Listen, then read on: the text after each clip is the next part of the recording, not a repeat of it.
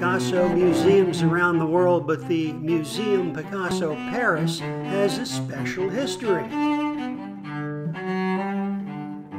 Museum Picasso Paris opened in 1985 in Hotel Salle, a private mansion.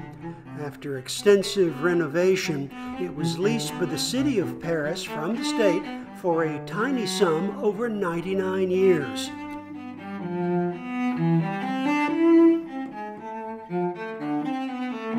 The original collection was created from 2 donations made to the state through Acceptance in Lieu Act. Now, that means nothing more than donated in lieu of estate taxes by Picasso's heirs in 1979 and later by Jacqueline Picasso's heirs in 1990. Hotel Salle was a natural location given the artist's work was basically produced within the walls of large private mansions and other historic buildings.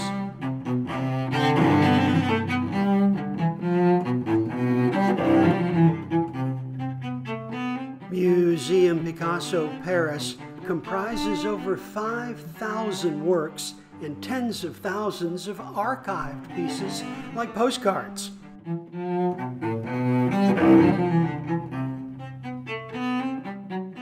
It's the only Picasso museum in the world to present both Picasso's painted, sculpted, engraved, and illustrated pieces and a precise record of the artist's creative process.